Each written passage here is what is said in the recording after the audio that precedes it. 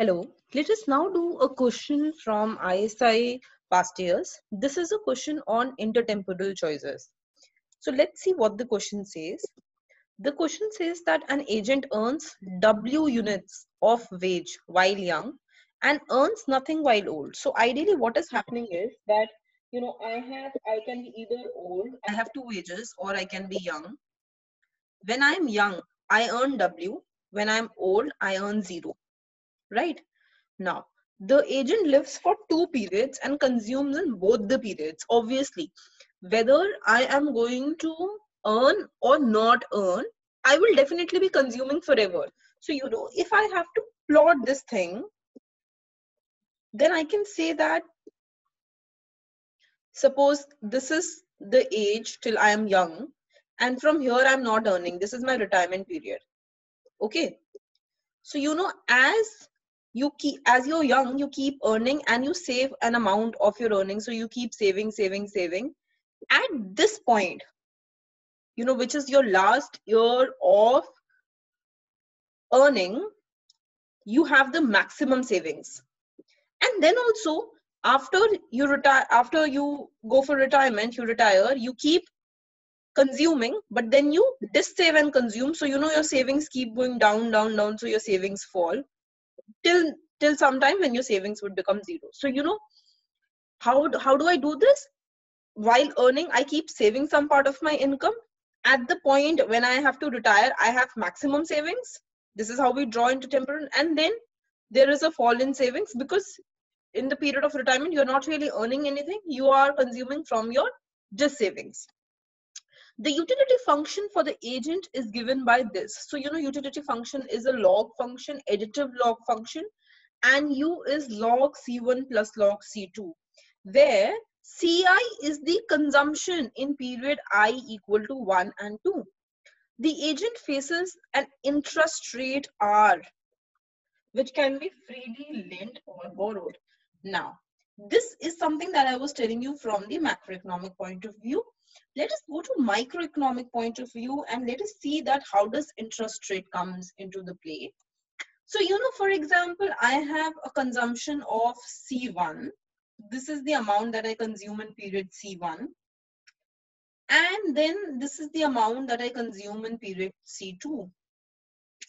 If I have to write an intertemporal budget line, which means if I have to write a budget line which constitutes of 2 periods, then I have to make sure that, while writing the budget line, it is in the same period. This is very, very important.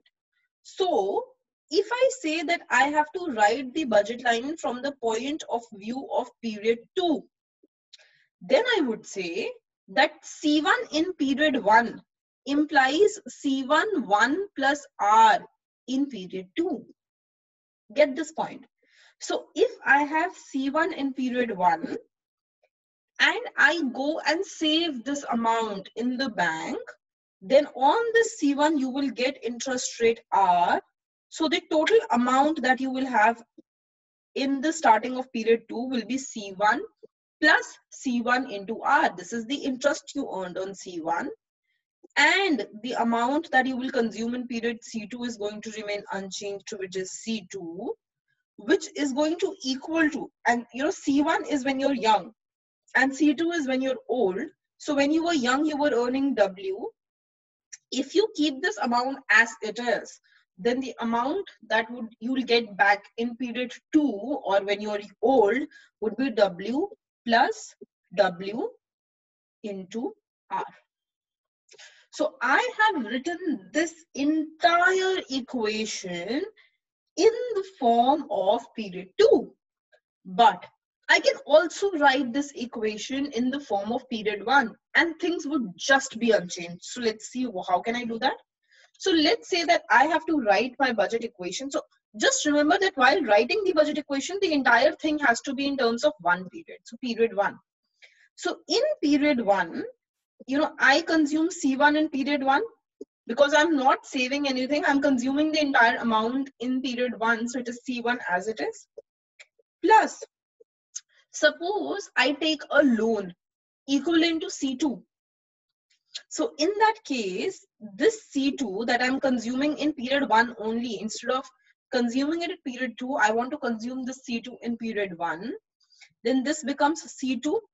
But this C2 is not getting in period 2, I'm getting it today. So I have to find out its present value. So this becomes C2 upon 1 plus R. I'm discounting this value is equal to W1 also I'm getting today. So this is W. So if I write the entire equation in terms of period 1, then it becomes C1 plus C2 discounted today because that is something that I was consuming in the future is equal to W. If I multiply 1 plus R throughout, can you see that we get the same equation as this?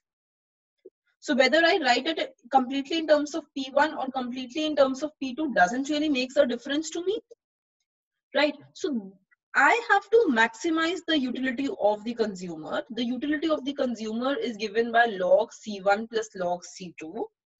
And this is my budget constraint. My budget constraint can be written in period 1 or it can be written in terms of period 2. Is that okay? No, it's very simple. You just differentiate with respect to C1, you differentiate with respect to C2, and you equate them to 0. But because you have a constraint here, how do you form the maximization problem?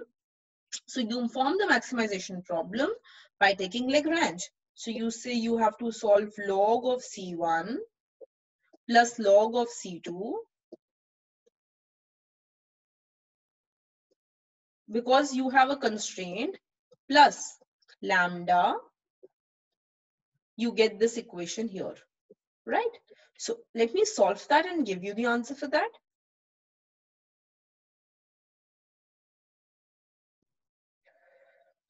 So here I have taken a Lagrange function. I have log C1 plus log C2 plus lambda, W1 plus R minus C1 this. And then what I'm doing, I'm finding out, then I am differentiating with respect to C1. So when you differentiate with respect to C1, you get 1 by C1 plus lambda. Then you differentiate this with respect to C1 and you get minus 1 plus R, you equate it to 0. You differentiate it with respect to C2 and you equate it to 0. The first equation gives you this, the second equation gives you this. You divide the two equations with each other, so you get 1 by C1 upon 1 by C2 is equal to lambda 1 plus R upon lambda, it gives you 1 plus R. So it becomes C2 is equal to 1 plus R C1. This is what you're going to get. This. Okay. Now you have to also differentiate it with respect to lambda because there are three variables, right?